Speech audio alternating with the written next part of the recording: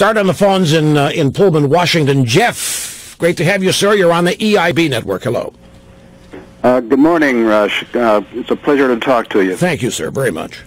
Yes, I'm calling in regard to the debates, and I thought it was very interesting. The post debate, Gasparino was making comments. Oh yes, I saw. You know, I'm glad you made this point. I saw that last night. I was going nuts. Let me guess what you're talking about. The subject of bailing out a hypothetical Bank of America. Right. Bailout, and Jeb and Kasich got into it with Cruz and Trump. Primarily Cruz over what to do about this. Yep. And Gasparino, who was Charles Gasparino, was a business correspondent at Fox Business Network, post-debate said he couldn't believe it. The two candidates on that stage who actually worked in the banking business hadn't the slightest idea what they were talking about, given the circumstance it was set up, the hypothetical problem Bank American trouble having to be bailed out. They didn't know what they were talking about, right? Yes. Yeah, I thought that was an interesting comment. And then I also later, they were having one-on-one interviews with both Cruz and Kasich. And Kasich mentioned how he was distressed at the idea that these banks, big banks, would not be bailed out because of what it would do to the depositors. Right. And then Cruz came along later in his one-on-one interview, and the same thing was brought up with him, and he said in regard to the depositors, well, they're insured through the FDIC. Exactly. When that happened, you know, there are times I scream at the TV during these things, and I was screaming at the TV a lot when Kasich was on last night. And when this, what was he doing to make me scream?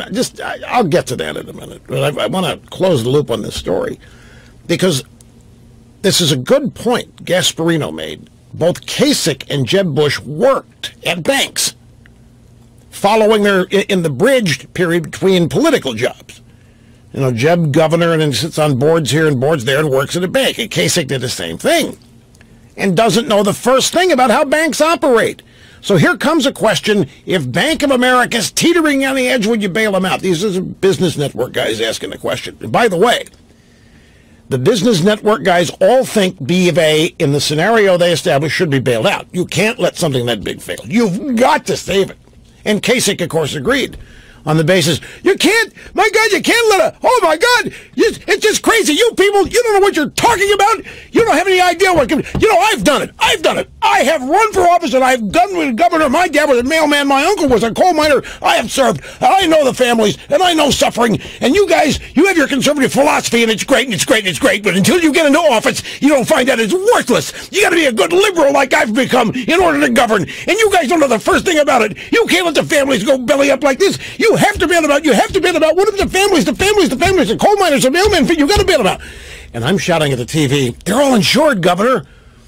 The FDIC insures what?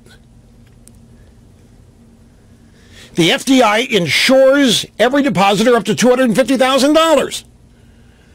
If you don't bail out B of A, the depositors at least get something. Most people are going to get everything they've got in the bank up to $250,000, but they're not left dry. Kasich didn't know it. And even after it was pointed out, he didn't change his position and stayed locked on the, you've got to bail them out. You can't let them fail. The families, oh my God, the families, oh geez, the mentally ill and the sick, the hungry and thirsty, oh my God, I've worked with them. I've dealt with them. Screw this philosophy. You can do philosophy all day. And I don't like that line, welders make more than philosophers. Philosophers, I'll take welders any day over mailmen, coal miners, whatever the hell. But I've done it and you haven't. What am I doing here? You people are stupid. You're ruining our party. What happened to our party? What happened to conservatism? And the people on the panel are saying, no, what happened to you? But the caller here is exactly right. Is that what you were looking for? And Jeb didn't know it either. And they both worked at banks. Now, what does it tell you? No-show jobs? Like Michelle's at the hospital. She doesn't have to show up. Get this gig for $300,000 while, Obama's sucking down, 12,000 as a state senator. So they have to go there and make some money, and she gets a no-show job based on the power and influence of her husband. She have to show up maybe once, twice a month. Well, the elites take care of each other. No-show jobs. You've heard of no-show jobs.